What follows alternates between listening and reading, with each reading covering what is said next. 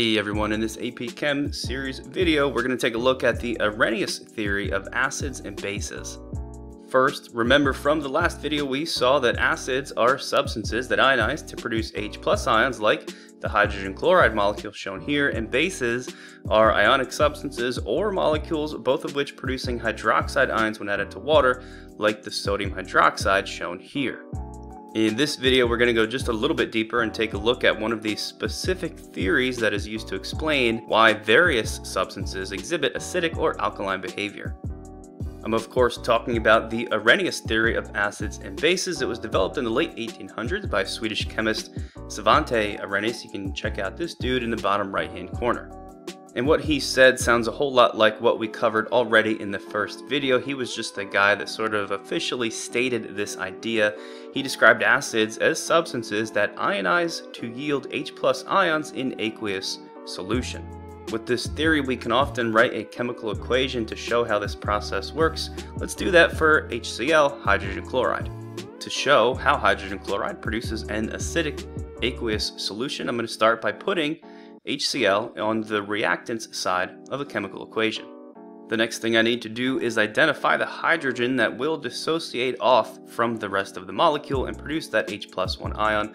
Usually it's pretty obvious to find and listed first in your formula. And lastly, in the products side of the equation, I simply write that hydrogen separated from the rest of the molecule here, H plus Cl. This dissociation will produce ions, so I want to show the charges of these particles, H of course with a +1 and Cl with a -1. I'm also going to include parenthesis AQ after each of these just to show that this is all taking place in water and these ions are dissolved in that water. So this equation is now finished, and it's a great way to show why HCl is considered an acid. I can see that it fits the Arrhenius description of ionizing to yield H+ ions because those H+ ions are shown in the products. Arrhenius also described bases in a similar way. He said that bases are substances that ionize to yield hydroxide ions in aqueous solution. Let's do the same thing and write an equation to show how this works for a substance like magnesium hydroxide, MgOH2. We'll start in a similar way by putting the substance in question on the reactant side of the equation, MgOH2.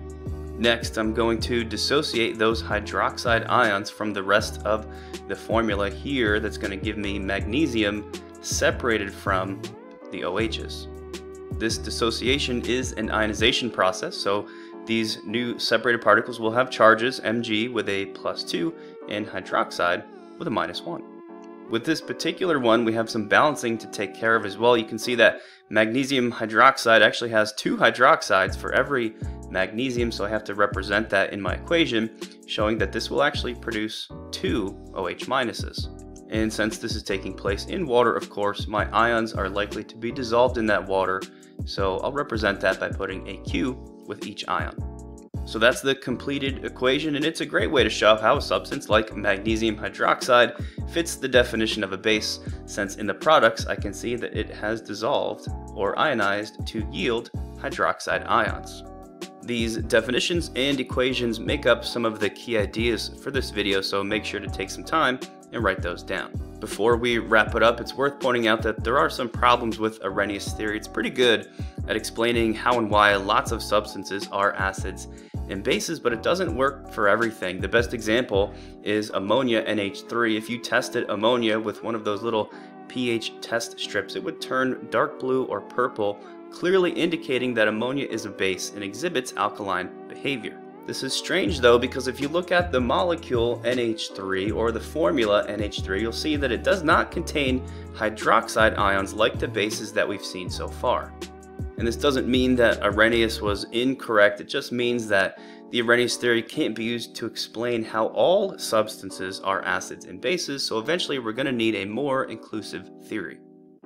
Now let's officially close this out with a little practice. There are 4 substances listed here. See if you can identify which of them would produce acidic solutions when added to water, and if you find them, write an equation for those according to the Arrhenius theory. To support your answer, go ahead and pause the video and try that yourself first.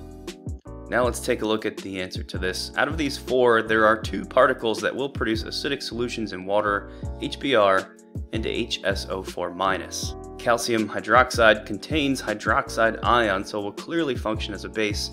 And you might have spotted that CH3 and H2 contains nitrogen and looks a whole lot like ammonia NH3. Substances like this will not function as acids and will instead function as bases. For HBr, I can show that it fits the Arrhenius theory by showing that when added to water, that hydrogen bromide will dissociate, producing H+ and Br- ions, of course the acidic behavior coming from the production of those H+. And a similar thing for HSO4- ions. If you put some of those into water, they're going to dissociate as well into H+ and SO4-2. And that wraps it up for this video on the Arrhenius theory of acids and bases. Thanks for watching, and here is a brief summary.